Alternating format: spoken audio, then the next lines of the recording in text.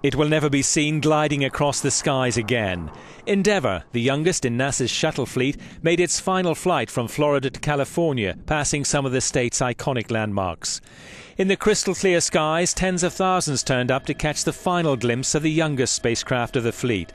The 75-ton Endeavour was built as a replacement for Challenger, which was lost in an accident in 1986, in which 7 astronauts were killed.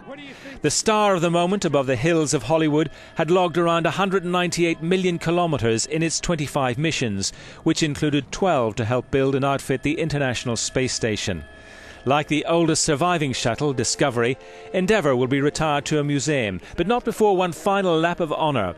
The Mammoth orbiter is to be driven along a 19-kilometre route in Los Angeles, where 400 trees have had to be felled for its final farewell.